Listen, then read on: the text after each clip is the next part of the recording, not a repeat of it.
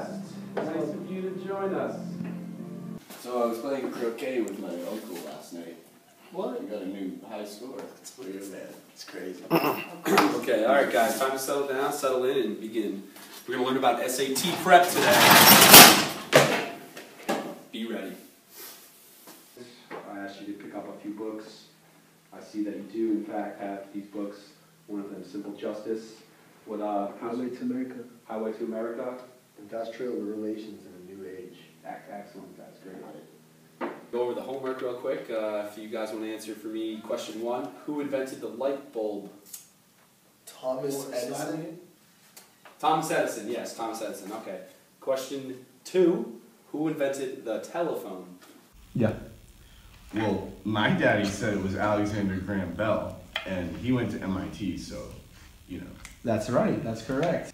Yes. But wasn't it Louis Latmier, the African American? I mean, he invented the light bulb and telephone, but he needed 9 white American signatures to get the patent. I mean, well, that's not what's in the book. So. Alexander Graham Bell is in every single book. I think the books are lying. If we gotta learn it to pass this test, you need to learn what's in the book. Okay, we only learn what's in the book. It's important. It's You saying we're not important? Do you want to pass this test? I'm sick of these lies. Lies.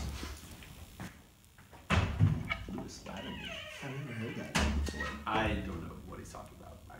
The national dropout rate among African Americans is 60% in the United States. Courses that cater to providing an enriching and encompassing historic background, like Afro AM courses, struggle to retain things like funding and bodies to keep these courses available. These devastating statistics are perpetuated by ahistoric pedagogies in our education system. We must first acknowledge and teach the mistakes made in our past in order to truly invoke positive social change for the future. All history matters.